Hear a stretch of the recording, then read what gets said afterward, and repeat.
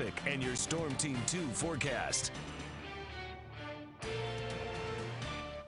Temperatures are in the 40s and 50s this morning. It is another cool start, maybe chilly depending on where you are. Up towards Bellefontaine, it's 46, so that's kind of chilly, but still 55 in Dayton, 54 in Eaton and Springboro, and Oxford is 58 degrees, so cool in those spots.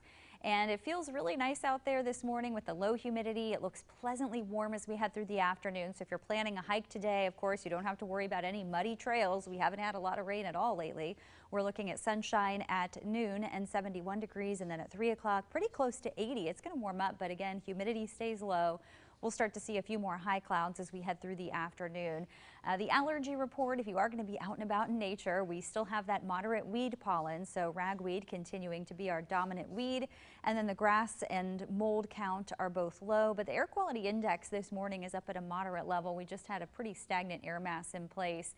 A check of our satellite radar loop, you can see how clear it's been out there across Ohio, but back to the south and west, we've got that cloud cover, which will occasionally move through. Thin high clouds, so again, the sun will still get through.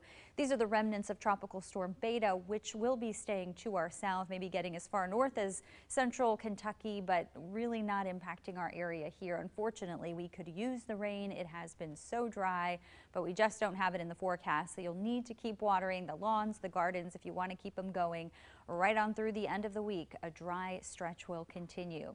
Future Track shows the sunshine we expect as we go through our morning and up towards lunchtime. Again, a few more high clouds will be moving through at times today. We'll see some of that at 5 o'clock. The clouds will actually thicken up tonight with Beta passing south of us. And then even tomorrow morning, we may start off with numerous clouds early on. Those will then clear out as we head through lunchtime, but then a few more fair weather clouds develop as we head into the afternoon. Here's your forecast for today. High clouds at times. We'll see highs near 80. It'll be pleasantly warm with low humidity. Overnight, we'll drop back to 56. Mostly cloudy conditions develop, but we stay dry tonight. And tomorrow, another dry day, partly sunny, continued nice, right up around 78, 80 again on Friday, partly sunny and dry.